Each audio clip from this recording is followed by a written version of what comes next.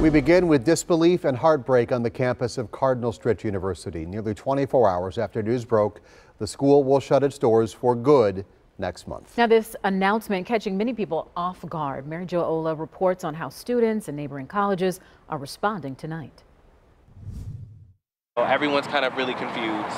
Nea Mitchell is trying to wrap his head around the fact his school is shutting down.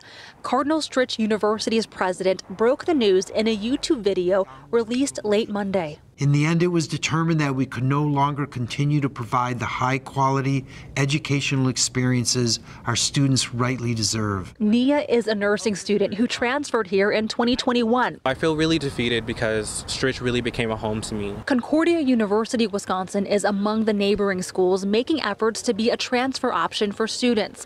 Michael Uden is the vice provost for student enrollment and engagement at Concordia. How does this transition work? In the next few days, they'll be receiving any number of communication saying, hey, how can we help? Can we look at your transcript and your program? Can we help you figure out what would be the best next step? Uden says Concordia is discussing possible scholarships and ways to help students make the move.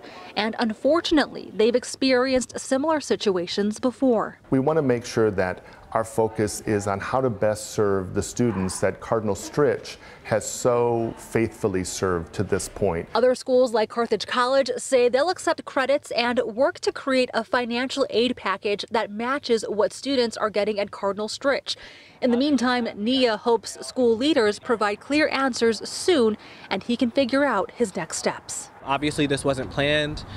I'm trying not to assign blame or fault or responsibility to anybody.